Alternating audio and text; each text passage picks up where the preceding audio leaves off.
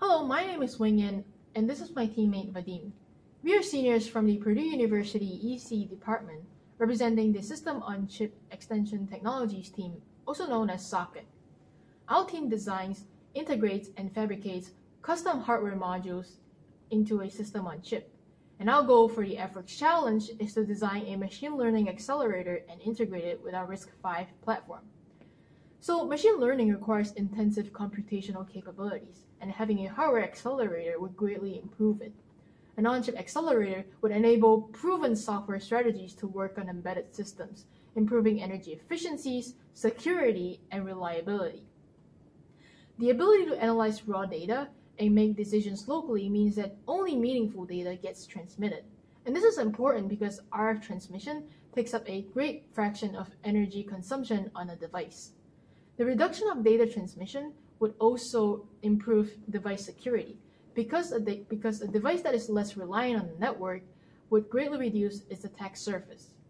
So not only will the embedded system do better at its task, its improved reliability through its onboard self-monitoring system could potentially detect faults and modify its behavior preemptively.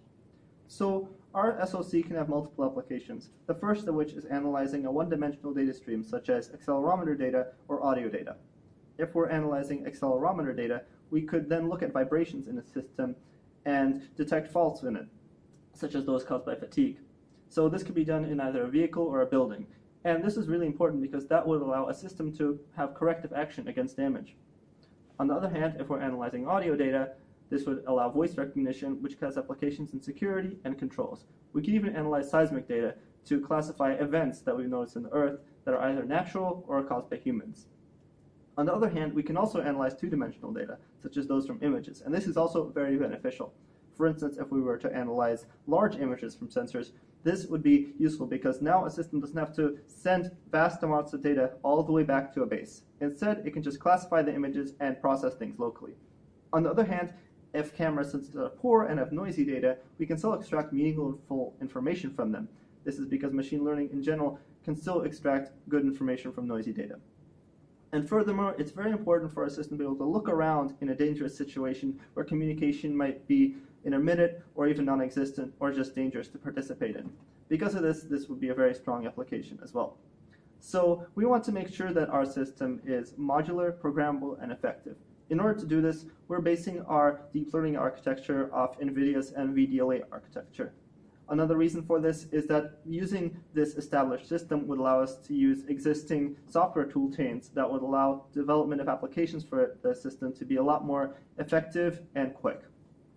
Now, the way we plan to demonstrate the functionality of our device is to create a truss with various flaws in it and have our machine learning accelerator identify where it's located. And that would demonstrate the functionality of the network and that it can perform meaningful calculations.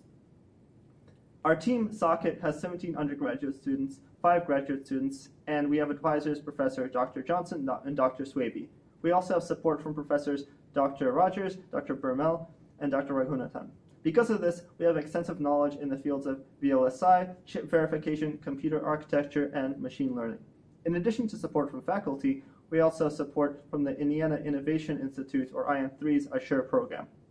We have successfully produced SoCs in the past, and we're very excited to participate in the AFWERX challenge, explore the possibilities that we can get from the 14 nanometer fabrication process, and advance engineering further.